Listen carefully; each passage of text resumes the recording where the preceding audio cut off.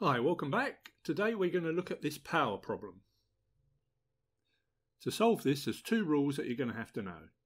The first is if you have a number and it's raised to a power and you multiply that by the same number raised to a different power, then this becomes that same number raised to the two powers added together. Likewise, if you have a number that's raised to a power and you divide that by the same number to a different power, then this becomes that same number to the power of the difference between those powers.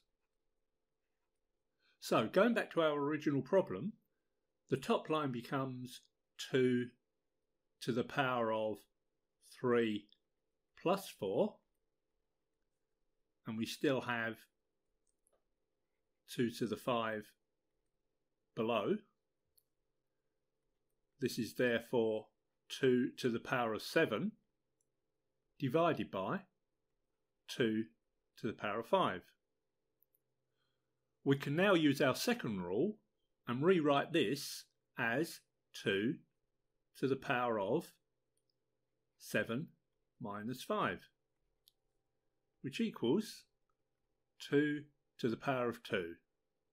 And that equals 4, which is our answer. Hope you found that useful. I've done lots more videos like this, so if you like them, check out my channel. See you next time.